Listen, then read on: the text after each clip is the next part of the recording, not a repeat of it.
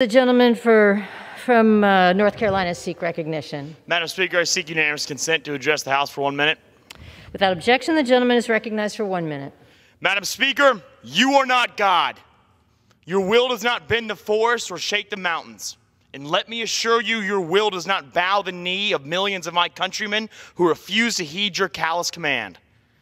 To threaten arrest on others for their own personal medical decisions is nothing short of a medical apartheid, and I will not let it stand. For if I am to cowardly bend the knee here like those on the left wish, then what is to stop you all from taking your tyranny to the rest of this country that I love? How dare anyone in this institution attempt to dictate to the patriots of my staff how they may live their lives? For one to think that because they have the title honorable attached to their name means that they may dictate what others may say and think repulses me. What makes this nation special is that in this free land, the people are the royalty.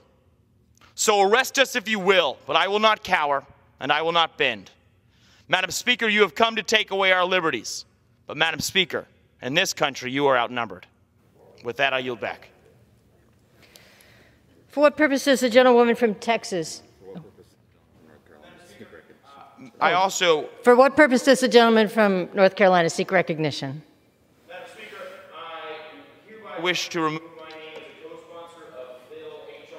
4390. The gentleman's request is accepted. The gentleman's request is accepted. Okay. For what purpose does the gentlewoman from Texas seek recognition? For unanimous consent to address the House for 1 minute.